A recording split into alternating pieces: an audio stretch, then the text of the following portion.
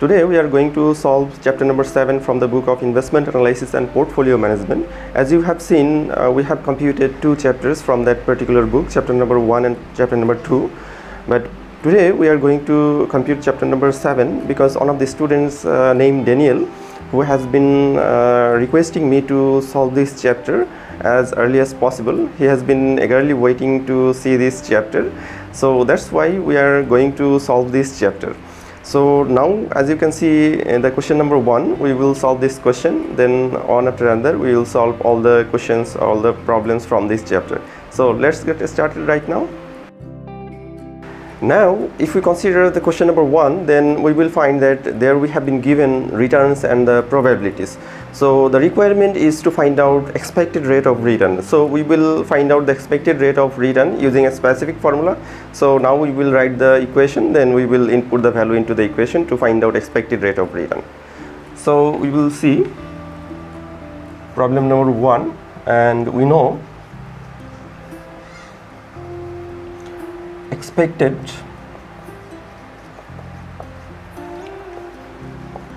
rate of return, which is denoted by ERI, equal summation RI into PI, where N I equal 1, 2. It means the number of returns and number of probabilities for nth period. So we will write the explanation of these components of the equation. So we will write where RI means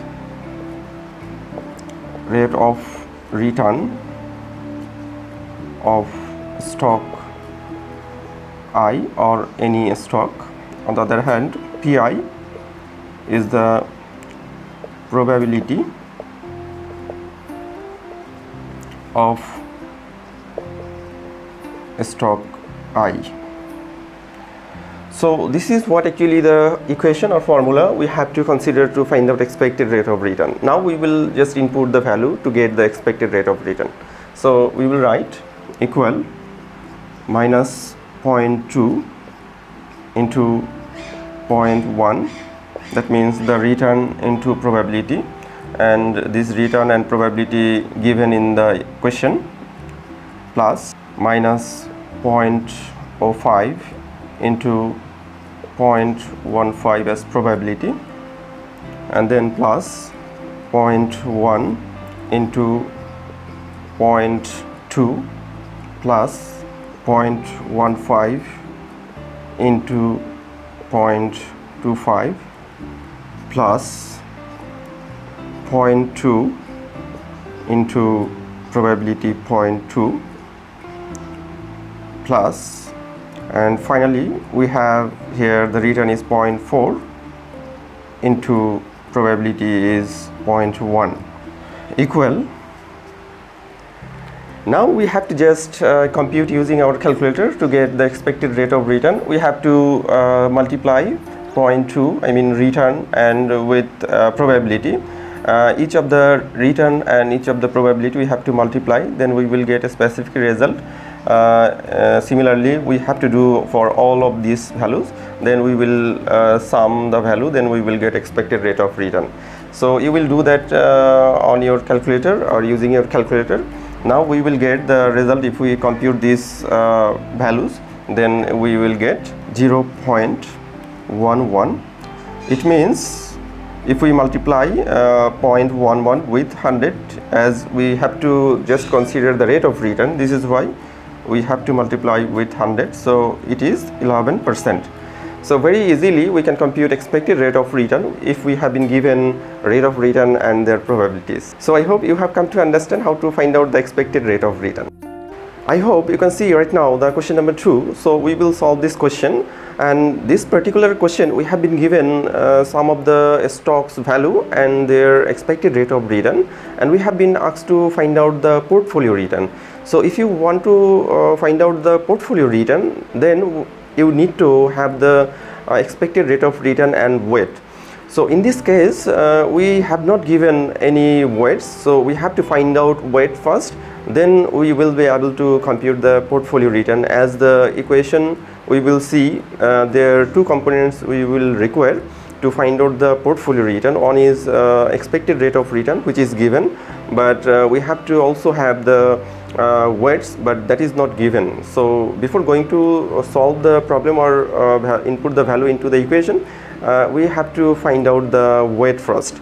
So let's see what's the equation first, then we will find out the weight and input the value into the equation to get the portfolio expected return or expected portfolio return. So we will write problem number 2. So as we know, expected rate of portfolio return, and which is denoted by ERP, where we will write summation Ri into Wi, and we have to consider here the meaning of the components of the equation. We will write where Ri is the similar to the previous calculation, as you have come to understand, which is rate of return of stock I or any stock. On the other hand, here Wi indicates weight of stock I. So here we have to understand how to find out the weight. There is a specific formula, so I will show you that particular formula so that you can easily compute the weight. So we will write weight Wi equal, we'll write amount of individual source of capital divided by total or sum of capital. So this is the way how we have to compute the weight. So using this equation we have to find out first the weight, because we have not given here the weight, as I mentioned again and again. So let us just calculate the weight first. So this is why we will draw a table to find out the weight. So as you will be able to see here, the table where we will write the name of stocks and the value of the stocks and calculation, and finally we will get the weight. So here we have just 4 columns. We will write the stock, their value, and here we will calculation, and finally we will get weight, which is we will write Wi. So in this particular calculation or question, we have been given the sum of the stocks, so we will write the name of the stocks. So here first stock is Morgan Stanley, so we will write